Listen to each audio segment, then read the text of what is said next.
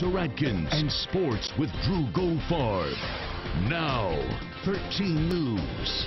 A new cover of the iconic country roads is making quite a buzz online now. Yeah, the cover released yesterday is part of the video game series Fallout 76.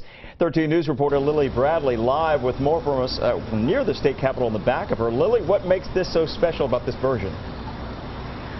Well, Patrick and Jennifer, the revamped song is being used to introduce the latest version of the Fallout 76 video game, which features lots of iconic West Virginia sites like the Capitol behind me.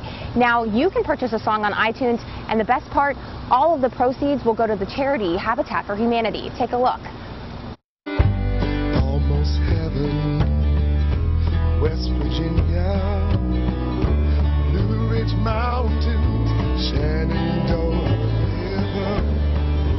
The company that makes the game, Bethesda, announced the project last month when they announced the game. Now, the executive director of the local branch of the Habitat for Humanity says he's thrilled by the partnership and what it means for the Habitat organization.